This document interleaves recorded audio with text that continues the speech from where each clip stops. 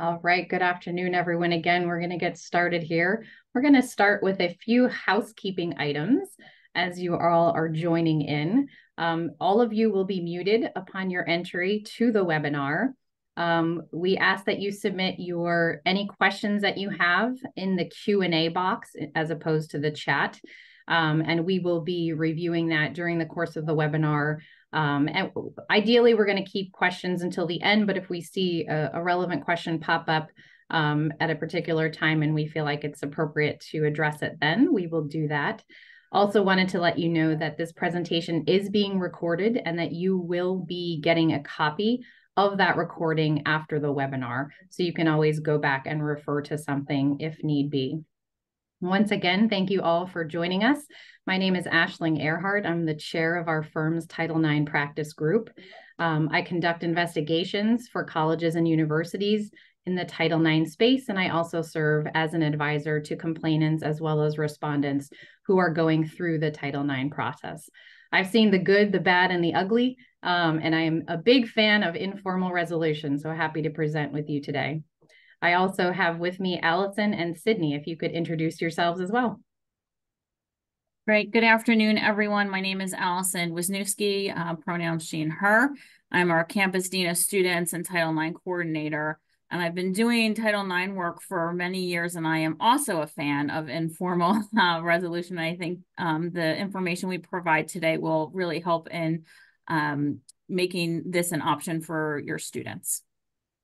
And hi, I'm Sydney Smith-Forquer. I work with Ashling at the same law firm, and along with her, I also act as an investigator for institutions and also represent parties through the process. And I am sure you've seen the theme that we are all very pro informal resolution, and hopefully this presentation will help you see why. So to go ahead and get started, what are the basics? What is informal resolution? So it's generally going to be an agreement between the parties involved in either Title IX or a sexual harassment or misconduct type policy. Generally, we're going to go through some pros and cons, but just the initial pros, it can allow parties a more active say in the outcome of the process itself. It can save time and resources, and it can also avoid the lengthy process and potential re-traumatization that can happen by going through and having to speak about the events continuously in the investigation and in the formal hearing. So pros, we just talked about a couple of them, but let's get a little bit more into it. So it can save time and resources, like we said. That's both for the students, the parties, and the institutions. And it can avoid legal fees both for the parties and the institutions if advisors are attorneys. And it also, after a decision is made, if it is one that one of the parties is not happy with, there always could be legal considerations for the institution that they're going to have to deal with. That informal resolution could potentially help and mitigate. More importantly, though, informal resolution is much more party and student centered than the formal process, in that sometimes a party, a complainant especially, has something they want out of the Title IX process that the formal process doesn't necessarily contemplate all of the time.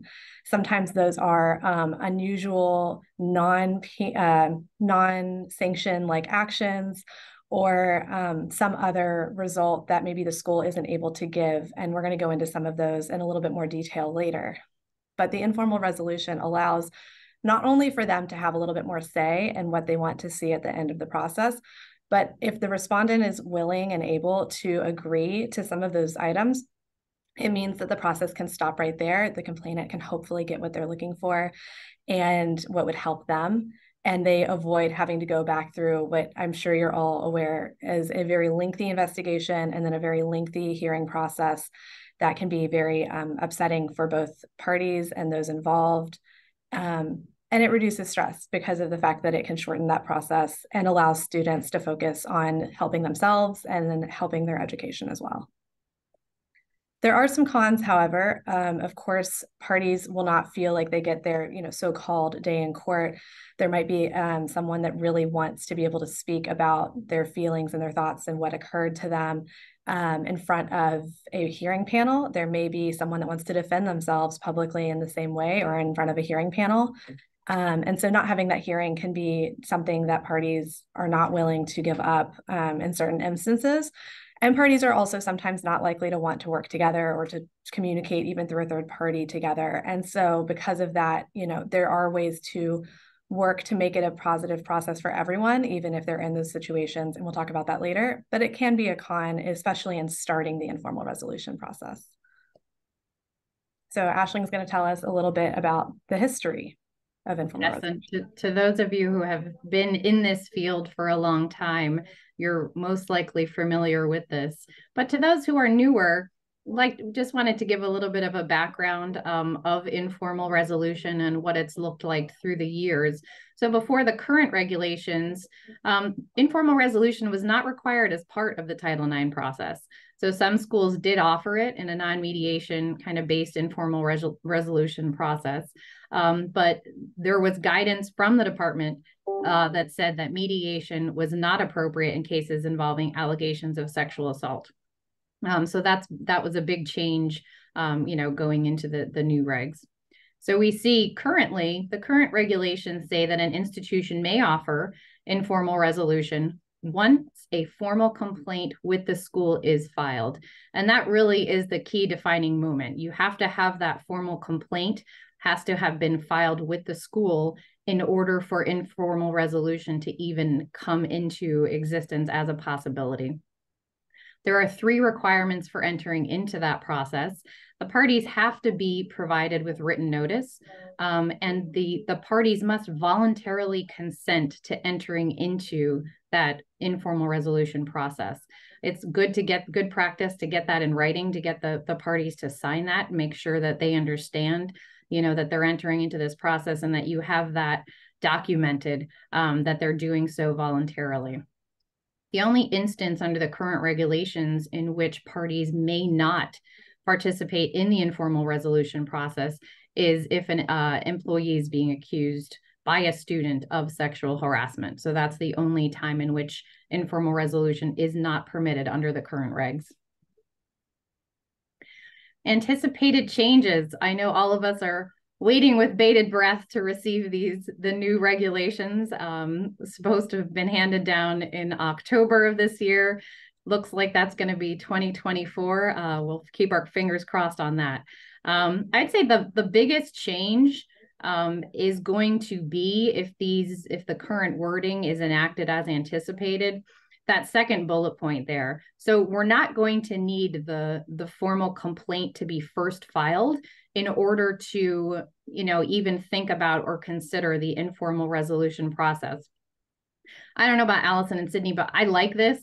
Sometimes, students come in, they don't want to engage in the formal process. They don't want to file a formal complaint, but there are certain things that they want.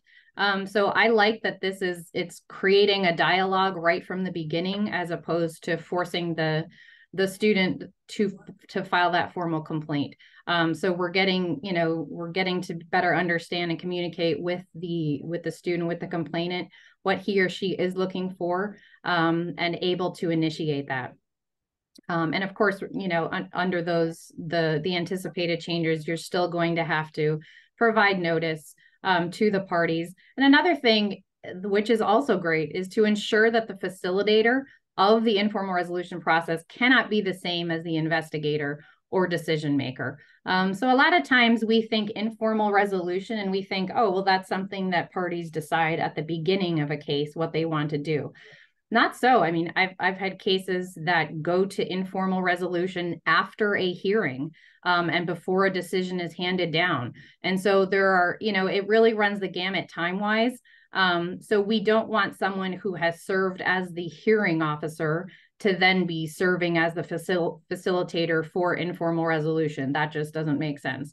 And so the anticipated changes to the regulations, they call that out as well. So the big piece of informal resolution is that it's voluntary. And in Title IX coordinator practice, this is an area where I think a lot of folks sometimes will talk about it in the very beginning and sometimes not. And I'll talk more about when to initiate those conversations, but it is voluntary for the student. And so if you kind of think about how students sort of drive the process, right? The complainant party drives the process. This is part of those decision points for them. So this statement is from the regs, and you read through and you're like, what exactly does that mean? And so it means that it's a voluntary remedy-based structured interaction between the two parties or multiple parties that really balances the supportive measures that the institution may be providing, and then also providing accountability without that formal piece of it where you would have a hearing and that kind of thing. It is offered in various forms, generally really to allow for the respondent to acknowledge harm and accept responsibility in repairing harm to an extent possible. And a lot of times, like Ash was talking about, the student really wants to be heard, and maybe that formal process is not going to be worth their while at that point. I will say that the other piece of informal resolution that's really important to say is that we are still eliminating prohibited conduct, preventing its recurrence, and remedying the effects with informal resolution, and really looking at a community-based response to the instance. Excuse me. I think our next slide. So the other thing here is that the options are an alternative process, or maybe a restorative justice conference, or a combination of both. And then once the formal complaint is filed, like this here, we're going to have a notice that gets sent to both parties. One of the things I tell everyone is that, you know, document and also have these things signed as you're moving through the process, so that both parties have an opportunity to stop, reflect on what's going on, and making sure that they have the ability to say, wait, this may not be for me. So you could see here that your notice from the Title IX coordinators, your notice that has to be sent out must have this in there. And sometimes we don't include this, and that could cause a problem down the road when we're at the final stage of this, right? Let me see, I think that is it at this point. Ash, okay. Yes, so next, we're going to just talk about quickly whether you are required to offer informal resolution. Ashling talked about a little bit how the Title IX regulations do require it if you're under a Title IX policy. But of course, many of you probably have institutions with secondary sexual harassment and misconduct policies whenever you have different jurisdictional concerns that don't neatly go under Title IX. Those policies, of course, are not actually regulated by the federal regulations. And so there's no requirement to offer informal resolution inside of those. We do see institutions that do not allow for informal resolution under their secondary or Part B policies. And if that is the case, sometimes it's because they're following former guidance and they just haven't updated those policies. Sometimes there is a choice behind that.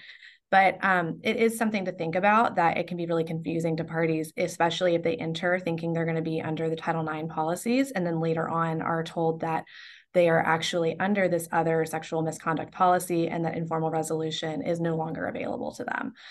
That can be confusing to differentiate to them, because sometimes it's just an off-campus versus on-campus issue.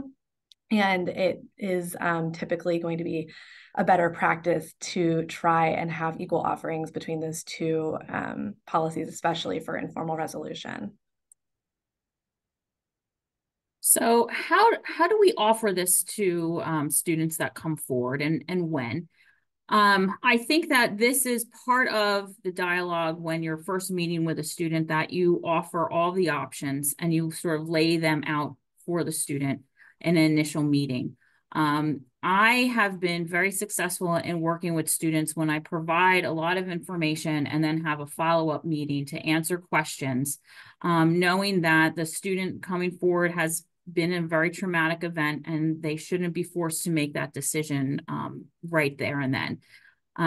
Once the student does make a decision, then it's the next part of this is to add that language into your documents that when you're sending things out, and sort of make sure that there's no additional questions. And then again, making sure that the notice is agreed to, however you're doing. We use a DocuSign process that may be something that you may want to use. I've also done the let's print, you're in my office, we're going to print this and you're going to sign it. So there's multiple ways that you can do this.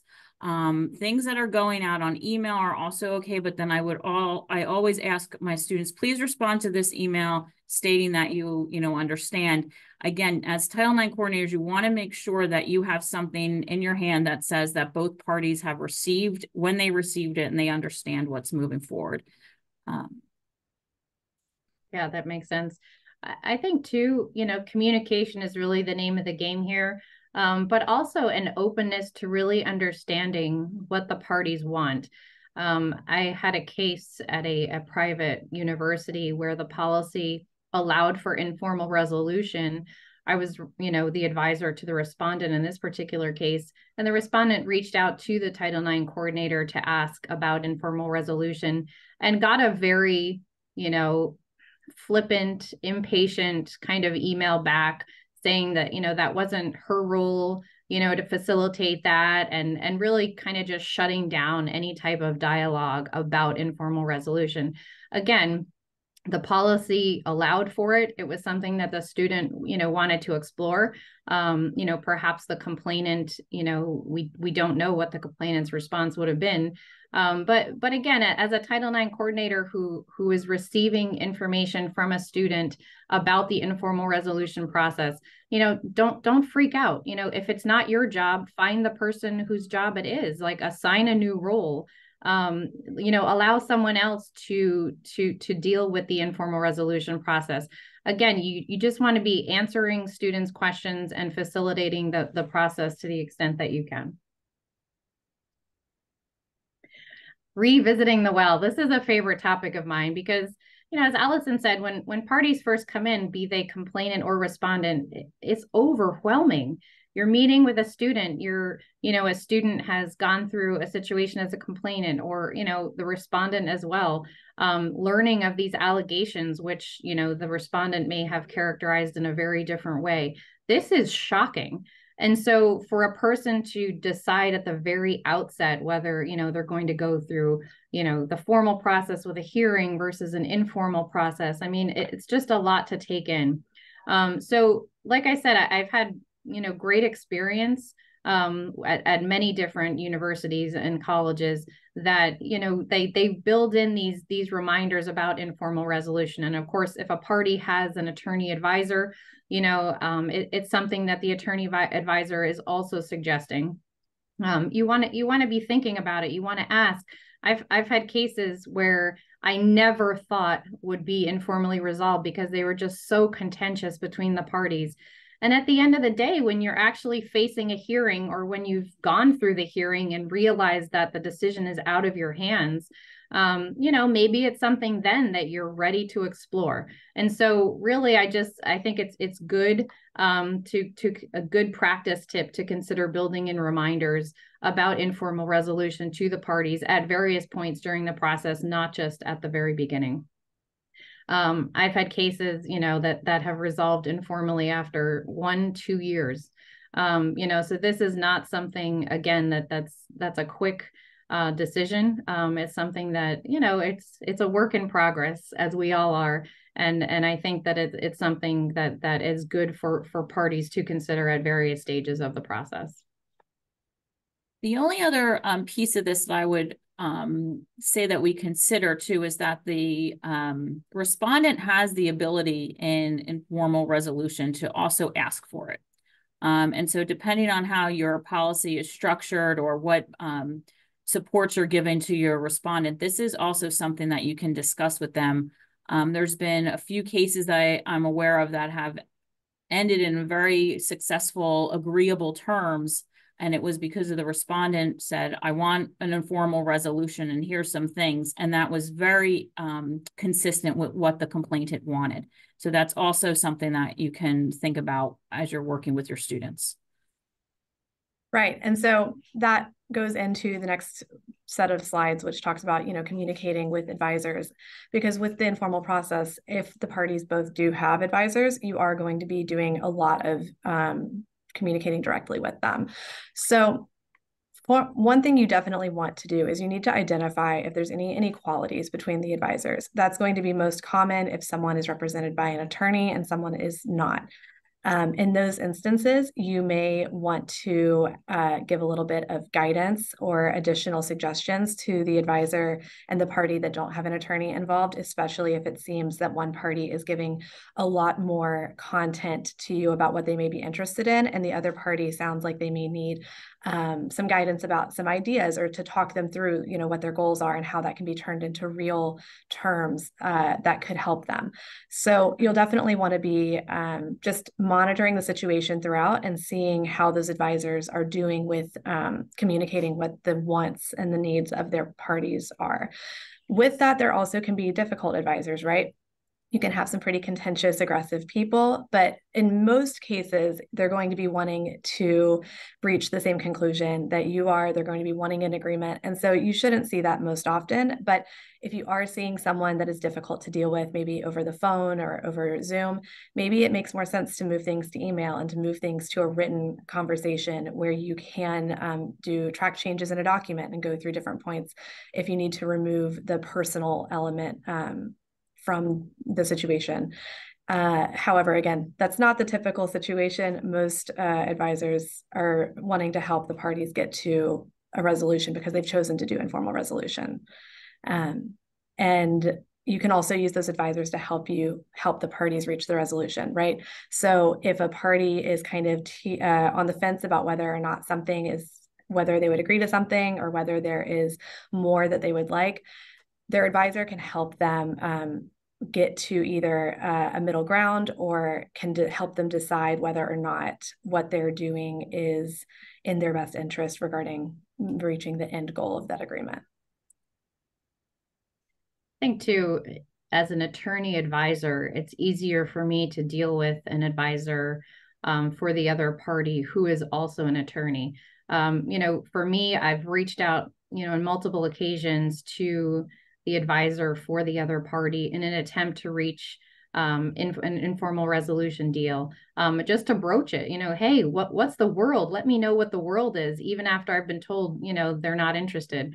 And that's actually been very positive. All right, well, this is actually what my the complainant or the respondent is interested in. And then it's really just creating that dialogue. So if I'm speaking attorney to attorney, advisor to advisor, to me, it's a little bit easier than, speaking with mom, who's obviously emotionally invested in the result. So, to the extent that you have a choice as an institution as to whether or not, you're assigning advisors who are, students or faculty members, administrators, versus an attorney, maybe one of those, maybe one of the things is you think about who's on the other side. Does the other party have an attorney advisor? And does that matter? Is that something that we should be assigning another attorney advisor to our student? All right, so reaching a resolution. What does this actually look like? The nitty-gritty of it. There are many different options for who guides the process. Again, we spoke about in the beginning of the webinar, parties are hesitant. A lot of times there's a no contact order in place. They can't speak directly to one another. Or if there's no contact order in place, they don't want to speak to one another to reach this deal. This is really where the advisors come in. The Title IX coordinator can also serve as the go-between. I really like that model. Sometimes, even the advisors are not on good terms, and they would rather speak directly to the school, to the Title IX coordinator. So that can certainly serve, in that role, or some other neutral option, that your school likes to utilize. I've seen many different options in many different schools, and you need to decide what works best for you. You'll once you get a couple informal resolutions under your belt, you'll begin to understand you know, what the process is, what worked, what didn't, really give that time to reflect on it for your particular institution, so that you can best serve the students for the next case. Sanctions. So there'll be a lot of talk, you know, what are the terms going to be of this informal resolution? Should the school be suggesting certain terms? Restorative justice, what do those options look like? You know, and then how to implement these things. So, you know, a lot of times, again, it's like in real estate, it's about location. And, you know, in this, it's about communication. What do the parties want? You know, I've had very contentious cases resolve informally when, you know, we learn, all right, well, what does the complainant want? If I'm serving as the advisor to the respondent, you know, sometimes it's the complainant does not want the respondent to be a part of an athletic team anymore, you know, so that's going to mean the respondent will have to agree, you know, to not be on a team anymore. Maybe it's not going to a particular restaurant or venue in the same town where they both go to school, and where the complainant works or is employed. Sometimes the complainant wants to require the respondent to go to counseling sessions. What does that look like? How many sessions? Who is it with? Is it with a licensed therapist? Does the therapist have to then report back to the school as to, you know, how the sessions went, whether the therapist thinks that further treatment is still necessary? I mean, these are the things that you know, we have dealt with, and you want to be thinking about, you know, as far as, you know, if somebody comes to you and says, well, can you make a suggestion? Like, what can I seek here?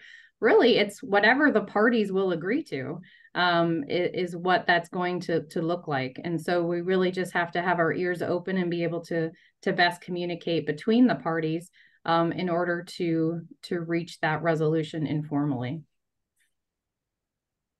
I've also had some cases that have resolved with payments of expenses, so medical expenses, counseling expenses, legal fees.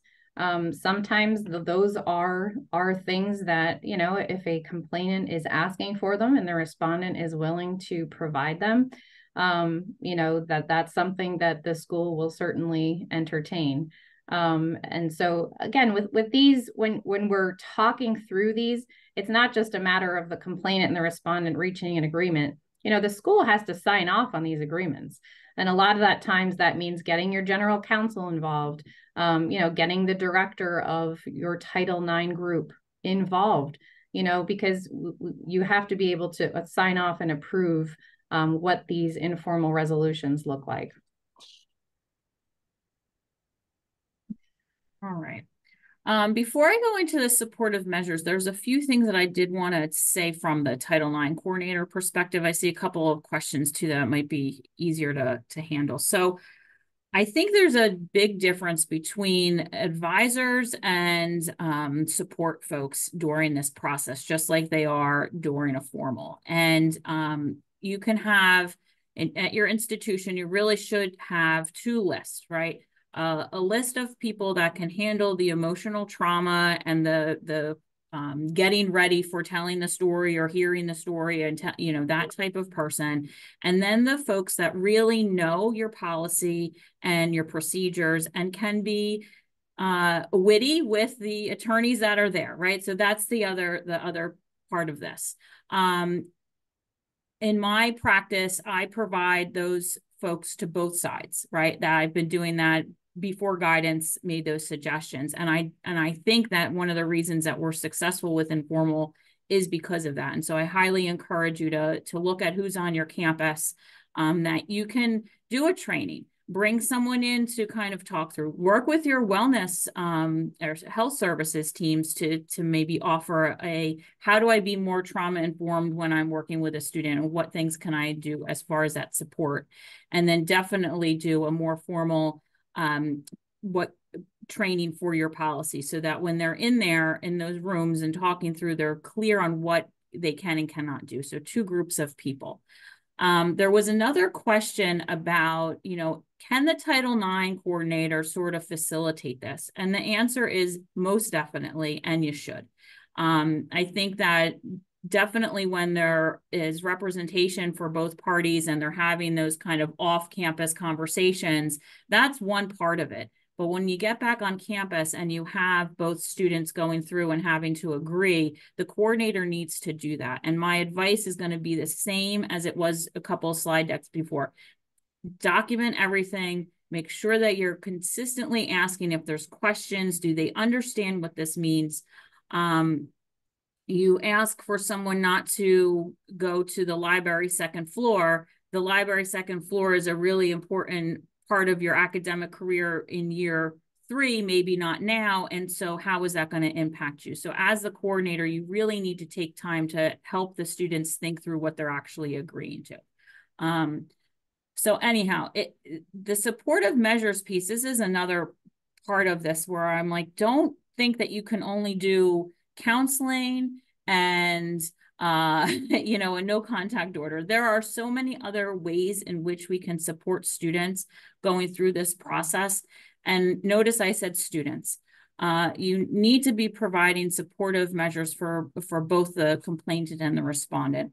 Counseling, obviously, work with your wellness center so that you have the ability to call someone and say, we're going to be going through this. What can you offer? And there are some legalities around mandating counseling in higher ed that you should take a look at and also talk to your own counsel on. We have done some really amazing things in order to ensure that our students are able to get back on track with their academics and get to graduation. That includes everything from if they're on campus, are we changing their rooming or what building they're in, to looking at their course schedule, what rooms are we, pivoting temporarily to a hybrid type of thing for a semester. Are we looking for a campus escort? Is it a plainclothes officer that's escorting? Is it a peer that's going to do the escorting? Parking, there's a list of things. I will share one thing with you, a sort of a case study. We had a student that was in humanities and very involved in a course that was, a high level of participation rate. Very amazing student. And they wanted to make sure that they were able to go and attend class. The topic of the class was triggering for this individual student. And so we came up with an agreement, got consent to talk to the faculty member, and the student was able to, have something on their desk that would then indicate to the faculty member that they're there in the classroom, but they're not going to be talking. And the student was able to be in that moment, be a student, but not have to be verbally talking in the discussion, and was extremely successful in that way. So you be creative in your supportive measures. Again, make sure that if you're going to be talking about the situation to those outside, that you get the consent of your student as well. And then also make sure that notice, that practice tip on the bottom, that goes out in all your documentation. Okay. So the parties have agreed to enter into informal resolution. Let's talk about some considerations when that does occur. First, of course, anytime that you have a sexual assault or similar allegations, there's always the potential for a criminal component. Now, that actually may make a respondent more likely to want to enter into an informal process because they're not having to make public statements and go on the record with what they have to say. But at the same time, there also needs to be an understanding of how an informal resolution does not actually affect the criminal process. So even if your parties are agreeing to not speak about something or agreeing to not name a person, even if the complainant is agreeing to drop the formal complaint at your institution and is agreeing that they won't pursue any kind of court action, if a prosecutor wants to go forward with charges against a potential respondent, there is nothing to stop them from subpoenaing your complainant and forcing her or him or they to speak about what occurred. So there does need to be an understanding that the informal resolution is between the parties, but does not actually affect any kind of criminal action that a prosecutor may choose to proceed with. we've talked about this a little bit already, but you should absolutely be having written resolutions with your terms. We'll go through everything that should be included in a bit, but that is absolutely important. It needs to be clear, and the parties need to see the formal resolution or the informal resolution, but the formal written version before they're signing off on it. And who drafts the resolution? Typically, your facilitator is going to be the one drafting it. The parties are, of course, going to be supplying their terms. You may have a working document that you're both making edits in with the parties and advisors, and you're working in while you're doing the process. But the actual final version typically would be done by the facilitator. Now, maybe you have two attorneys that are advisors and they agree that one of them is going to draft the final version. Because they're both attorneys, that typically is going to be an equal playing field, and that's something they can agree to. But if you have advisors that are on unequal playing fields, maybe one's an attorney and one is not an attorney, you should absolutely not be allowing that attorney to draft the resolution, because that could potentially cause issues with conflicts of interest. So if there's if there's an attorney and a non-attorney advisor, the facilitator for the institution should definitely be the one drafting the agreement. Right. And again, this is, if you're not an attorney, a lot of Title IX coordinators are not attorneys. A lot of people who are handling or overseeing or facilitating informal resolution, not attorneys, but your college or university has attorneys, you have general counsel. So don't be afraid to reach out to them. They should also be approving any type of informal resolution agreement that you're not sure of, the terms. That should definitely be a real asset and a real, someone to reach out to. Absolutely. And that goes for if there's terms that are going to be included or that the parties want that you have questions about. Maybe you don't know if something is allowed by your university, or if you don't know how the university could help facilitate something. Go talk to your general counsel. They often will have ideas about what they are comfortable with, and with maybe an alternative if there's something that they're not comfortable with. So let's talk about what terms or what items need to be in the written agreement. The terms, as we noted, should be completely fleshed out. As Ashling went through earlier, that includes how they're to be completed and what limitations there are on completion. Is there a number of sessions with a therapist that someone should be going to? What is the deciding factor on whether a term has been completed? That should be included, as well as just the general statement of what's to be done. They should also be discussing confidentiality. If there's going to be a discussion about whether the parties can go and talk about what has occurred, is there going to be a discussion or a requirement that names not be used or other identifying factors not be used? That's something that should be included in the agreement. Additionally, dismissing complaints. There may be just one complaint you're dealing with. There may be cross complaints, and both or one or both of those should be addressed. It should also be addressed if there's any kind of, like I mentioned earlier, civil court action. If they're going to be dismissing that should also be outlined within the agreement. We have the note with or without prejudice. That's just a legal term that means whether they can bring the complaint again. So in most instances in informal resolution, if the parties both complete the terms that they've agreed to, the complainant or the cross-complainant, if the respondent has brought their own complaint, are generally not allowed to refile that same complaint. Of course, that's not including the fact if one of them were to breach the informal resolution agreement. That would then, of course, restart the formal process.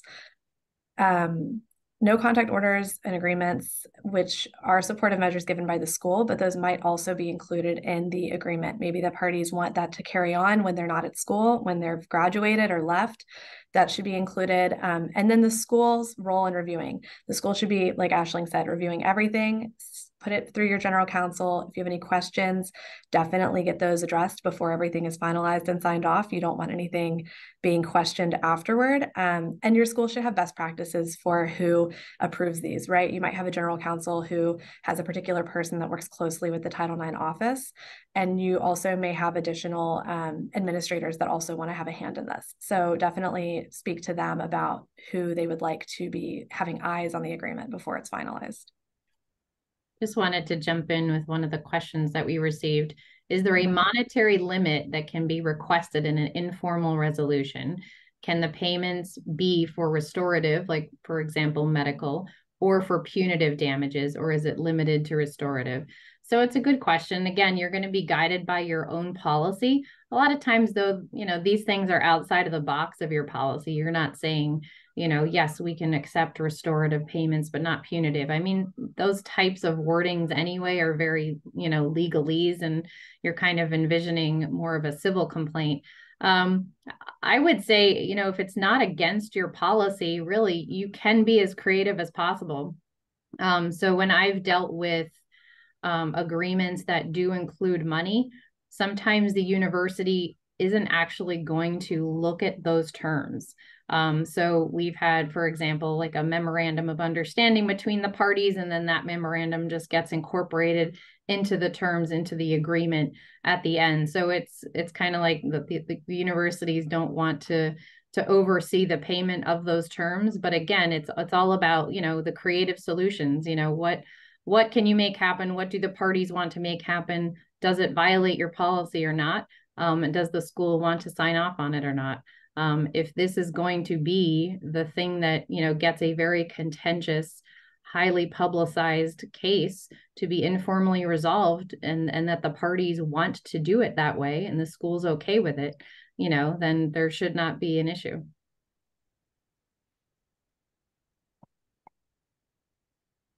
Great. Thanks, Ashling. And Allison, I think you're going to talk a little bit about being a facilitator from your perspective as a Title IX coordinator. Yeah, thank you. Okay, so one of the things that I think is really helpful for Title IX coordinators is to think about the student, right? So they're coming into your office, you may never have met them before, and now they're going to tell you all of these things that have happened to them that they most likely really didn't tell anyone else, right? So have that in your mind. Offer all your options, talk to them about the options, and then come back. And when you're having that second meeting, also ask them what they want. When doing this, you'll find that it will help them answer the question of which direction that they want to go to. A lot of times the students really just want their story to be heard by the other person. They want that apology, the counseling and the education and the training that we've all talked about. And as a Title IX coordinator, you can then help to facilitate the road.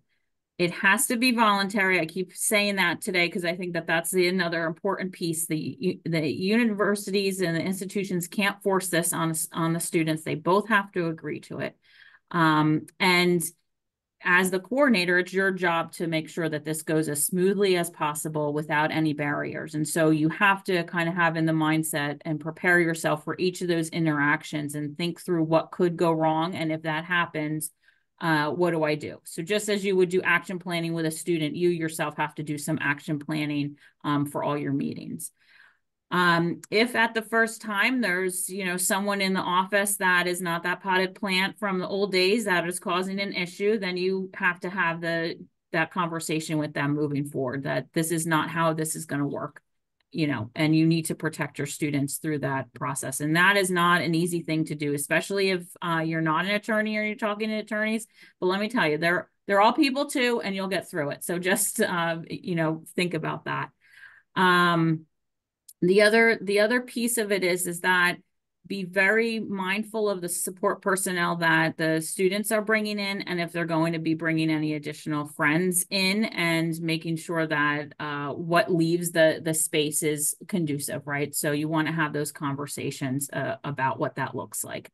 I think if we go to the next slide, I'm doing that one too, right? Yeah. So the dialogue, have ground rules, make sure that everybody is being clear about what that is.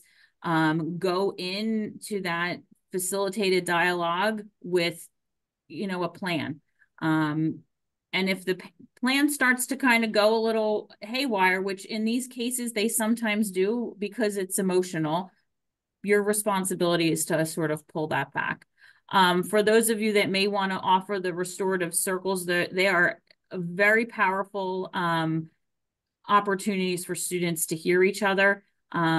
Make sure that you're getting the training for that. There's a lot of opportunities for training on how to facilitate that, but I would not go into those without formal experience in that process. There are opportunities to do a combination of those things. And a lot of times those two alternative processes are done without attorneys present. It is typically the student and their support folks, or sometimes just the students and the Title IX coordinator. But the ground rules for those are very, very important. And then obviously we talked a lot about what that negotiated agreement is. I will say at any time during this process, I mean, you could be at the end of a facilitated dialogue thinking that it's okay, and you can have your respondent or the complainant say, I'm done, and walk out, and then you're restarting again. And I think that that's the other part of Title IX coordinators' action plans, is to say, okay, what happens if they want to stop the process now? What do we do? And that is their right to do so. And we have to sort of take our sort of, you know, the movement of that is through the complainant, what they want to do. And I think there was, I'm trying to think through what we had an agreement almost. We were at the point where we're like almost done. I was like, oh goodness, we're almost at the end of this. And then they stopped and it was like, no, I want to go a formal process. I want a hearing. And that's completely okay. And I think that's the other thing for Title IX coordinators. It's not our decision on which direction we want to take or what we think should happen. Our job is to make sure that we're doing the best for the student and what they want. Absolutely. And Allison, let me just jump in there, because I have been in that same situation on the attorney advisor side. When that happened to me and we were, you know, ready to sign an agreement, and I heard that the complainant wanted to go back to a formal process, I picked up the phone and I called her advisor and I said, what went wrong? You know, what can we do? And you know what? We were able to work it out. So again, it's just continuing that dialogue. You know, as a Title IX coordinator, of course, you're not obligated to make that extra step. But again, with, you know, attorney advisors in the mix, I feel like, you know, we're able to, you know, make those calls and talk about it, you know, at a professional level, and really to try to get that informal resolution agreed to. Allison, if you wouldn't mind, so Sydney and I just have the, you know, the background of working attorney to attorney, advisor to advisor, but what, practically speaking, what does facilitated dialogue look like to you? I mean, are you in the room with both parties and their advisors? I mean, what does that actually look like? Yeah, thank you, Ash. So that, yes. So typically that's set up where the two students are coming together and we're going over a list of predetermined topics that we're going to discuss. They do talk one, you know, face-to-face, you know, you're facilitating that discussion. There's a lot of, you know, pulling back and redirecting sometimes, because again, it is an emotional thing, and you have to be comfortable saying, we're not talking about that now, and redirecting. And so again, that's something for Title IX coordinators to really think through. Are you okay with doing that and stopping that at that moment? Or do you need some training and help with that? There's some little things about both this and the restorative circle that I'll tell you. Be very mindful about where you're going to have these discussions, right? So if your office space allows for this, but you're also on a floor that's very noisy and there's a lot of traffic, and students know, you know, that they're only going to the title, you may not want to have it there. You might want to pick a different location that is, you know, quiet and, you know, a little bit more, you know, off the beaten path, if you will. You may also want to make sure that you have another staff member available in case something happens. If you think that there's going to be you know, a need for mental health support afterwards, make sure you have those numbers of the key people that you would call. So there's just a few things. I mean, the little things about, you know, trauma-informed care that we all think about, you know, this ways places smell and look, and do you have tissues, and that's the type of thing that you need to do in your own action planning as you prepare for this type of thing. The restorative circle is similar to like a sustained dialogue if you haven't been through that, but that is, again, you're kind of working with both parties to come together and talk a little bit more freely than the facilitated dialogue. But again, getting to the end point that there's a mutual understanding of how they're going to be on campus and what does traversing the campus look like for them in the moment. And then again, my practice point here is that you want to look for in the moment and until they're graduating. And that could be a series of, days, weeks, months, years. And so what does that look like moving forward? And Sydney, I know you've had an experience recently with restorative justice. Would you mind just explaining, how that went for you? Sure, absolutely. So we had a negotiated agreement that then had outlined a restorative justice session between the parties to occur afterward. It was very important in this instance for one of the parties to be able to speak freely about their experiences, what their long-term effects had been, and what their thoughts were just generally about everything that had occurred. And that was something, of course, that the other party stepped in and agreed to do. And so we actually did this over Zoom. In this instance, the advisors were present, but with of course, everyone's muted. And it was outlined how long each party would have to speak, whether there would be questions. In this case, there were not any questions that would be asked. There was not going to be any kind of back and forth or any kind of response. This was just an opportunity for them to each be heard. And then afterward, there was a written response component that was delivered to the Title IX office. And then each party had the opportunity, if they wanted it, to go read whatever the response was. And they could choose to read it or not read it, depending on their preference after everything had occurred. So that's also an option if you have parties that maybe they want to negotiate an agreement at an arm's distance, but they do want to have maybe a more restorative justice type session afterward. Mm-hmm. I've also had parties agree to impact statements, but that they would not be read in the presence of the other person. So there would be a date set by which the complainant, for example, would submit an impact statement to the Title IX office, and then the respondent was required to go and listen to that orally read to that person by a particular date. So that's another way of, again, not putting the parties who, have a no contact order in place and don't want to be in the same room. It's another way of addressing, impact statements and what they look like. We have a few questions here. There's a question about including a no contact order in the final agreement that outlasts graduation. I have had that happen. And of course, you have to explain to the parties, the school doesn't have any enforcement over this. There's nothing that the school can do anymore once graduation has occurred. But it really is, I think it's just a matter of, you want the parties to understand how important this term is, and that they are going to agree to, not be in the presence of one another. So again, even though there's no real enforcement arm on that, sometimes mentally, emotionally, parties just want that term in there. And so if they agree to it, that's something certainly that, you can still make happen. We also got a question regarding institutions that are smaller. Is it appropriate for the assigned investigator to undertake the informal resolution for matters that are already under investigation? So under the anticipated regulations, this cannot happen.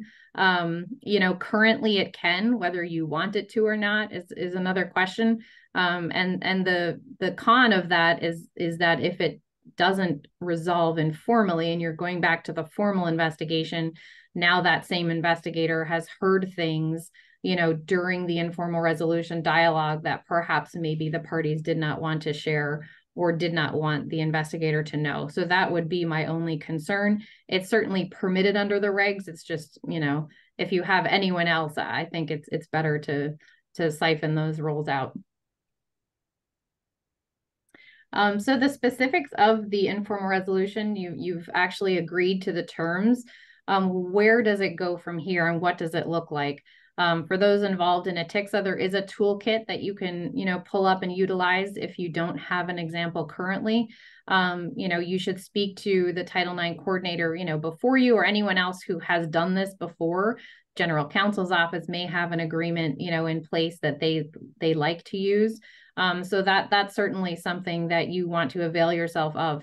I mean, really the goal is that long after the parties have left the school and you've left the school and everyone involved in this case has left the school, you're going to be able to pick up that agreement and know what the terms were, right? So if there's ever a question 5 years down the road from now, 10 years down the road from now, anyone who's at that institution is going to be able to pull that agreement and know what the terms were.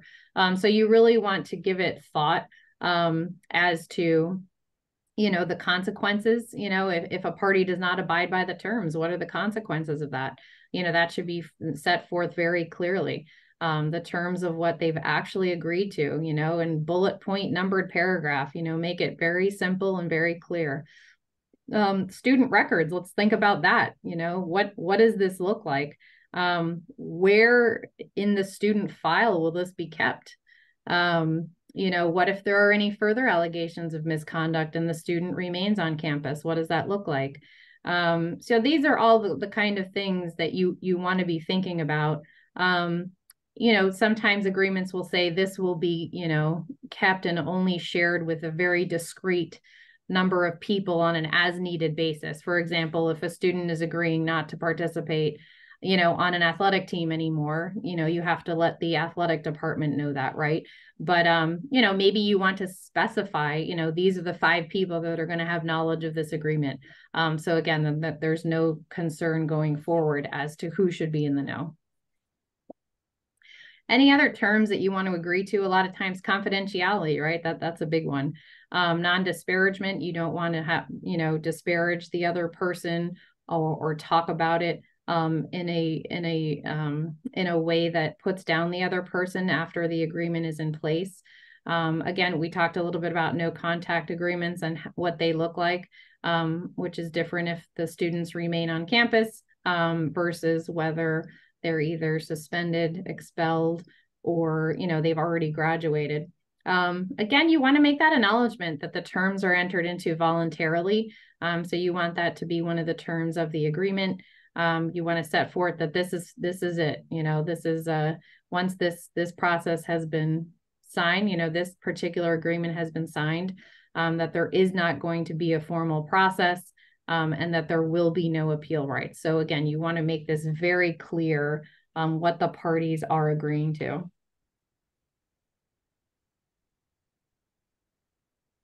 Once that informal resolution agreement has been fully signed, you want to send a case closure letter. I just think that's a good practice tip. Advise the parties and provide them with a copy of that fully executed agreement. So that they have that sense of closure. And again, for a Title IX coordinator coming back in 5 years saying, oh my gosh, like, what is the status of this case? I don't know. All right, they look in the file and they see the case closure letter. Great, it's referencing the agreement. The agreement is attached. Okay, so it's very clear what the status of that was. We touched a little bit on the memorandum of understanding and then the mutual agreement of settlement release. Some schools just do it differently, have different in particular settlement documents that can get these done. But again, you want the terms to be very clear and to outlast your relationship with the school.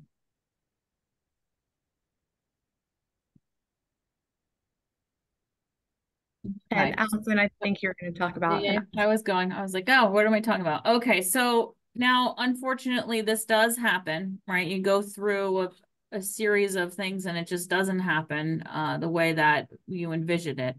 And so what do we do then? So then we have to sort of pivot and go to your formal process. And, you need to be really clear on what that looks like in your own institutional policy, because it is written differently depending on your institution. The regs are there. Again, just saying that at any time that it can be withdrawn and to move to the formal process. You do want this in writing, again, that documentation piece. And then you do need to make sure that you're resending your initial letters out to both parties. So just you restart. So go back to how your formal process would have been if that was the first choice, where you're sending your notice of allegations and notice of charges, and then you set up your investigators. Ashling touched upon this a little bit. There are often pieces of information that you gather during the informal resolution that the regs say you cannot use in a formal process. Please look at your institutional policies for how your institution says yes or no to that, because we're in that kind of iffy piece right now. And then if the investigation is going to move forward, what does that look like? And I urge you to again, look at thinking about a support personnel and an advisor for both parties, and then making sure that if someone has legal representation, what is the institution's obligation then to provide for the other person? So you're really, as a Title IX coordinator, you're stepping all the way back, and I would say pivot back to as if it was the first time, and move forward in that direction. It's, I think, the cleanest if you're looking at your processes. Great. And at this point, I know we're at 1:01, so we are just going to be here for another minute or so. But if there's any last questions that people have, I know we've been trying to answer them as they've come up, but we are able to answer one or two more if there are any. Thank you so much for listening to us today. We hope that you've learned some or have had a little bit more of an understanding why we three at least are huge fans of informal resolution. If you have any questions, you can always reach out to us. I know that this is going to be a presentation that's circulated to all of you. So hopefully if there's anything you missed, you can go back and take a look. And if not, then go ahead and you can definitely shoot us an email, and all of our contact information is here. There's